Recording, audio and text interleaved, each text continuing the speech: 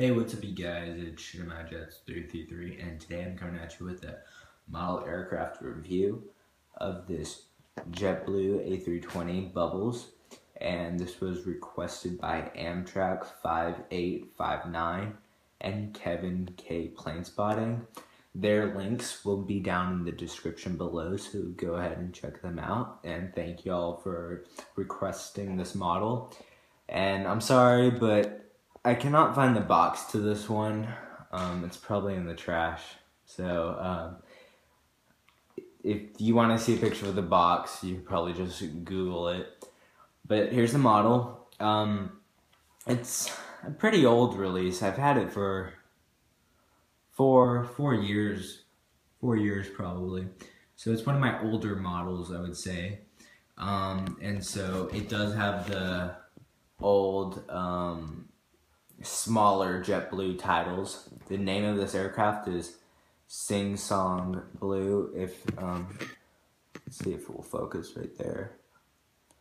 And so here's the cockpit windows right there, the L1 door, and then you have the JetBlue, www.jetblue.com on the engines, 2 over-the-wing exits, and then you have, of course, the DirecTV satellite thing on it. So that's a cool feature about this model. The registration of this model is N558JB, and then below that is the Airbus A320 logo.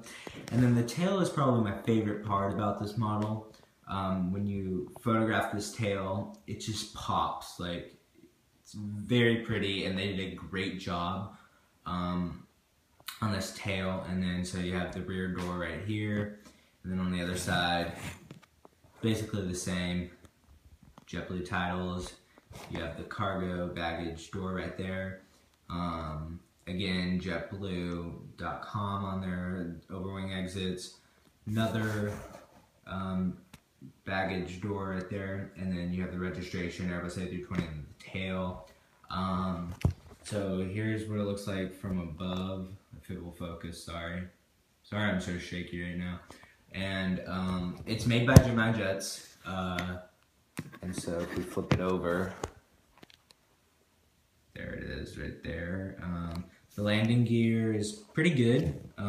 It's their older A320 mold, so I don't know.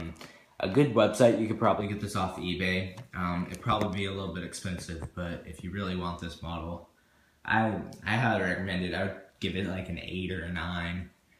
So if you could find this model, I would definitely tell you to get your hands on it, because it's a beautiful model. It's great to photograph. It's a beautiful model to photograph, and it's a great model in general. So thank y'all for watching this short review. I'm gonna try to get a few more out in the next couple of weeks, and please comment, rate, and subscribe, and remember to check out the channels below in the description who requested this model. So I'll see y'all in a little bit. Thanks for watching. Bye.